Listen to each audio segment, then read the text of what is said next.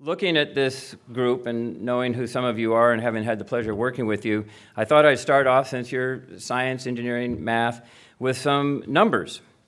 7 million, 45, 2 dozen, 123 million, 4,700. And I'll turn this into what I think was about 40 to 50,000 smiles. How many of you saw the Endeavour flyover? How many, was that a thrilling moment? Yes. Was that a thrilling moment?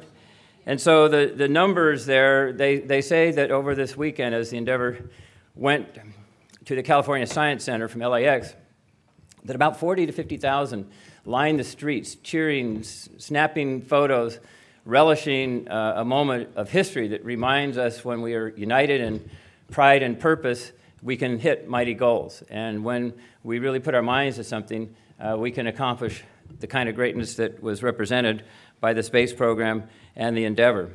So that was a number of tens of thousands of people dazzled by that final journey. And by the way, some foundations are helping, and we thank all the foundations who help all the time in these arenas to develop a rich curriculum. So it's not just going to sit there. The Endeavour's not just going to sit in a museum and people look at her or climb around on her.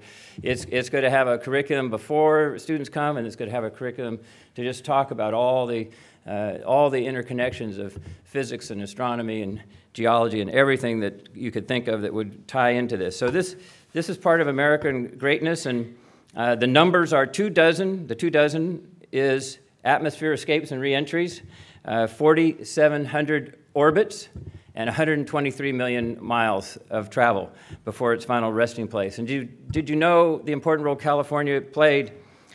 The Endeavour has big roots right here in California, in our innovative state. The main engines were fabricated in the San Fernando Valley. The heat tiles were invented in Silicon Valley. The fly-by-wire technology was invented in Downey. And the Endeavour rolled off the assembly line in the Mojave Desert, ready to fly into history in 1991. So why bring up these numbers? Again, because I think the Endeavour story reminds us of the heights we can go when Americans put their minds to this mighty kind of goal. And because it reveals a kind of unity, again, of pride and purpose. And when you combine determination and earnest endeavor with scientific innovation, it reveals some of our common fascination with exploration and discovery, reaching together for the next great breakthroughs in space science, in bioscience and medicine, in computer science, in green energy, in pollution control and cleanup. And by the way, a lot of our young people, those 6.3 million students that are in school and the additional students that are in our universities, they have an altruism and idealism that this taps into, to look at ways that they can help solve some of the problems facing our planet.